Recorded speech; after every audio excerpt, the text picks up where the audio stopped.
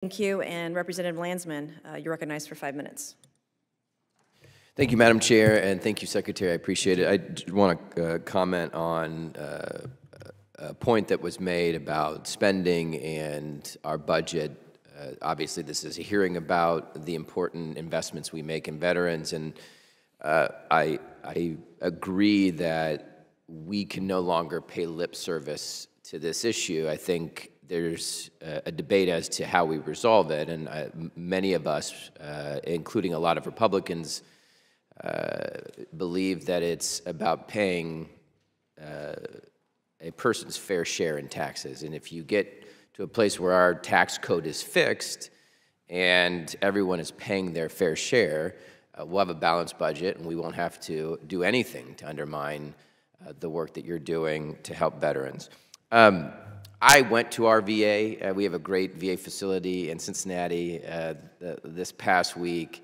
I was, as I always am when I'm there, really taken by the professionalism, the care, the compassion, but also just how packed our VA always is, and the fact that when folks come in, they get tremendous care. I mean, they get the best care, and the data says as much.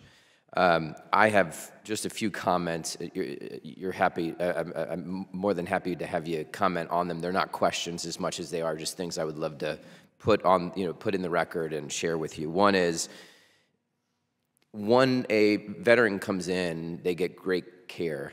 On the mental health issue in Cincinnati, in particular, incredible care.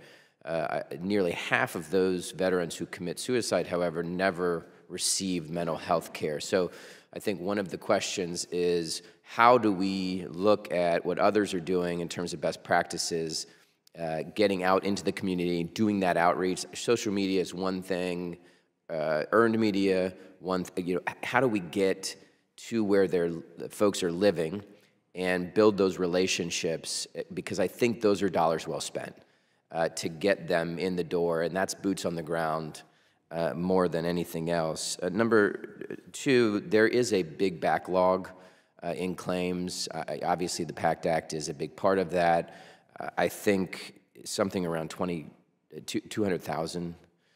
So as you're looking at the budget and investments, I think investing in the staffing required to alleviate those backlogs is going to be really important. And then three, I'm really glad that you mentioned Mr. Del Bene and his work, because he was instrumental in making sure the ACA, that system worked. And having his leadership, to me, will be transformative, and not doing anything to undermine his ability to get this thing where we need it to be is really important. And so I'm glad you said that. So with that, I yield back my time, unless the Secretary wants to comment on any of those. Well, out of sensitivity to everybody's time, let me take and come see you about the specific things we're doing on outreach. I agree with you very much. And then, what are we also doing to find veterans who are not tethered to us, but maybe tethered to something else? I've talked to some members of the committee about interesting other technologies, capabilities, processes, and there's one called, I think it's called Towering Oaks, that we're now looking into because one of the members has raised that with us. So let's find vets where they are. Yeah. Let's support what works, and let's take care of them. Thank you, Mr. Secretary, and thank you for being with us again today. We're very deeply appreciative of your work here.